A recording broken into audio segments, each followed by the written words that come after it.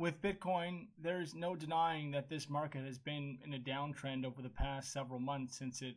topped out at a record high in December of 2017, just shy of 20,000. But we've reached a point right now where it's getting interesting, and we're wondering if we're going to see a continuation of that downtrend for the next big drop.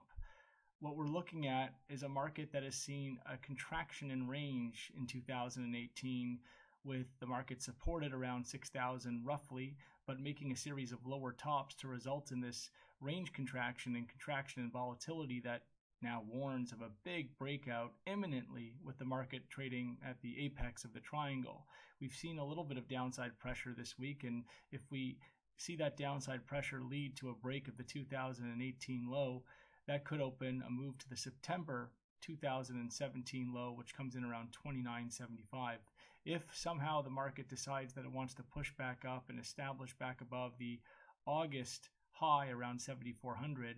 that could be a bullish shift in the market and open the door for a breakout to the top side.